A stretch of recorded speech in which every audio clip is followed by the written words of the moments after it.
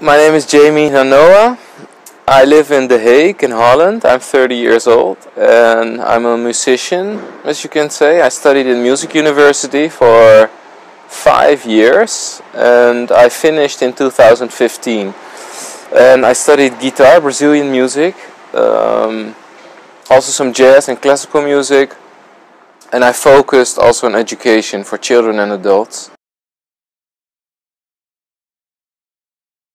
I started to give lessons in the Pauluskerk, in the Pauluskerk, through my teacher from the music university. I studied there the last year. I did a minor called Education and Pedagogy, and I had to do an internship. I had like 1.5 hours to give guitar lessons to whoever. And everyone could just enter the room and they can leave whenever they like, so no structure, nothing. And I had a few guitars, so I just had to see.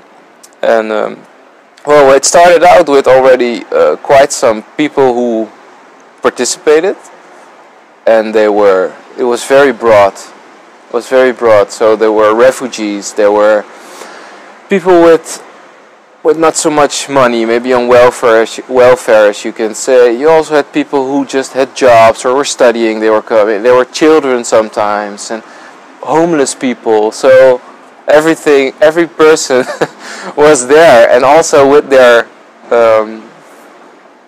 different levels of guitar playing. So beginners, advanced people. And at that point I just gave lessons in a private way or in a group way, but in an organized group way. So this was totally different, totally different. It was sometimes very chaotic and I had to deal with that.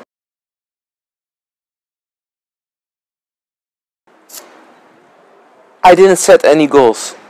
No, my goal was not to set a goal, so to not expect anything. So the most important thing for me was that people would enjoy guitar playing. That's the most important thing. And also that the thing that they were learning also was something that they would like to learn.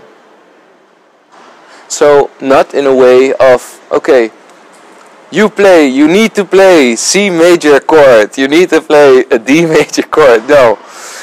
No, that's not it. I would, if the lesson would start and a new person enters, I would talk to this person individually. What would you like to learn? What music do you like?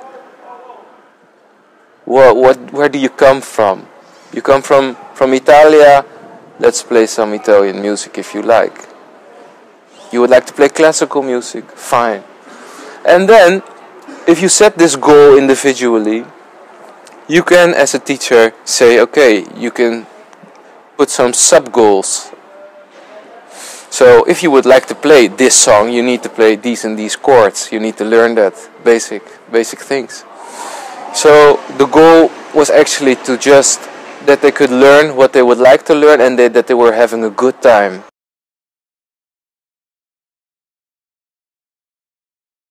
My experience is really,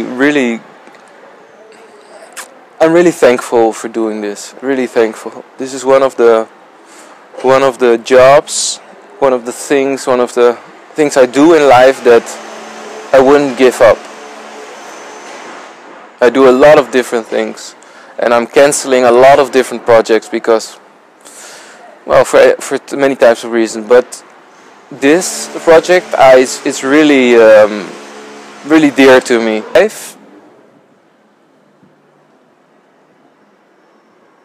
You can feel more value as a person, more valuable.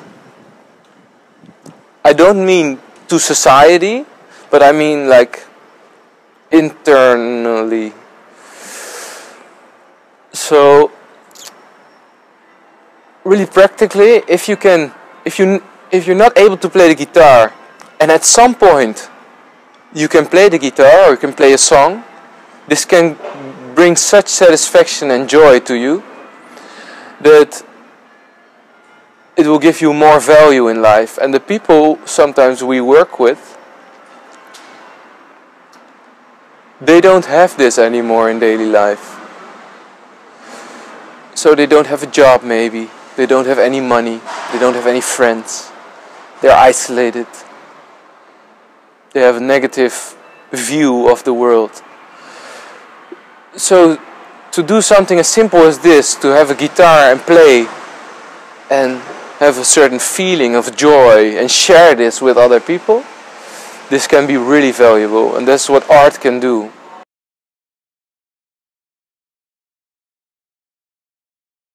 Well, if you're working with a group that has complications, then I think it's really important as a teacher to let go of the goals of your lesson. Normally you would have a plan what to do in a lesson. Like, he will learn this chord, he will learn this skill, he will learn this rhythm maybe. But now I think with this situation, you have to let go of your expectations. That helps a lot. That helps a lot, because otherwise you're really forcing yourself and the student to do this, even though it's not the situation, even though they would like to learn something else. So yes, expectations, letting go of expectations.